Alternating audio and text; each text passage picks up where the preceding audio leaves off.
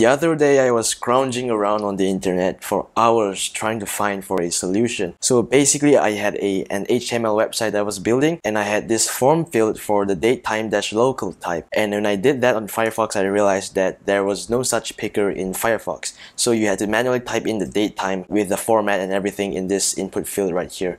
But the date seems to work fine. So if I change this datetime-local type into date type, you can see that the selector comes up just fine in Firefox. But the minute you change it to datetime-local and you refresh that, the selection is gone and you have to type it in manually. And so I wasted hours on the internet trying to find for something that can work with Bootstrap, because I was already using Bootstrap, as you can see here. But then I found this amazing module called flatpickr. So as far as I know, it's running vanilla JavaScript, and so it will definitely work with Bootstrap. So today I'm going to show you how you can use flatpickr to make your own datetime picker in just a few lines of code. So to install this, we can either use npm, or I'm just going to use the cdns right here. So you just have to copy the CSS right here and paste it in your head tag in HTML, and then copy the JavaScript here and paste it right below your body's closing tag.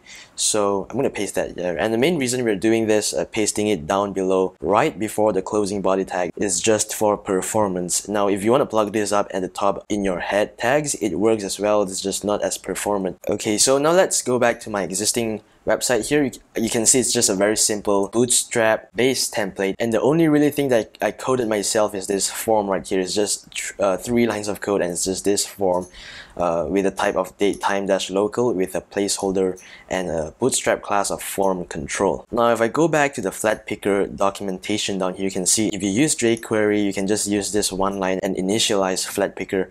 But I'm not going to use jQuery, I'm just going to use vanilla JavaScript. So you can do something like this. I'm just going to copy this and paste it in our script tags here. So I'm going to paste that in. So this line of JavaScript, this single line, will initialize flatpickr, but we have to tell flatpickr which input fields we want it to target. So you can target it with IDs, you can target it with classes, or you can just target it with input and type equals to datetime-local, which is what I'm going to do right now. So this JavaScript function will automatically target all of the input with datetime-local types and apply the flatpickr initialization on top of it.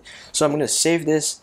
And let's go reload and let's take a look at what it looks like. So immediately you can see that when I click on the input field, we get this amazing date picker. You can choose the month, you can choose the year, but then again, this isn't really what we want, because Firefox already has a built-in date picker. We don't need another date picker. What we need is a datetime picker with the time input, and that's where flatpickr shines because of just how customizable it is. So if I go back to the documentation right here, you can go and check it out yourself at flatpickr.js.org/getting-started. You can go to the examples, and we can look at the date time right here. You can see that we just have to type enable time equals to true, and it will give us a time selection. So let's go ahead and do that in our JavaScript script tags here. So you see this associative array or dictionary here. This is where we plug our configuration in. So I'm just going to copy this entire associative array here and paste it in here under a variable called config. And let's fix that indentation, and I'm going to plug the config variable right in here and save that. And now when I go and reload and open this up, you can now see that we have a time input here. So if I input like 1 p.m. on 9th of June, then it will automatically fill in the values for us and we don't have to type in plain text. But I'm just gonna show you another customization that you can do with datetime with flatpickr. So look at this value here, right? It's not that human readable yet. We can further customize this and enter our own format in there. So if I go to documentation, you can see human-friendly dates, and under alt input and alt format, you can create your own format.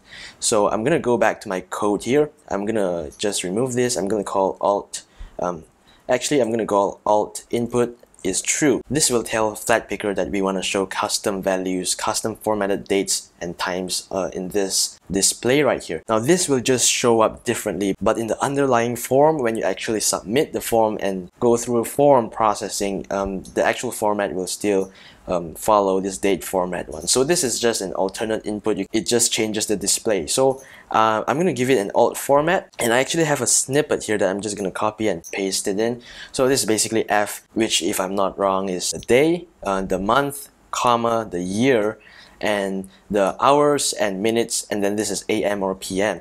So I'm going to save this so you can see how it looks like. I'm going to select something, and you can see now we have a custom formatted display. If you want to format this display to your own format, you can of course go to your documentation, go under formatting tokens, and you can look at all of the tokens right here that you can replace in this alt format string right here. And of course, there are a ton of other config and options that you can apply to Flatpickr because it's just so powerful. And the best part about all of it is that Flatpickr is open source, so you can go ahead and go and take a look at the source code at GitHub, or you can make some contributions there too.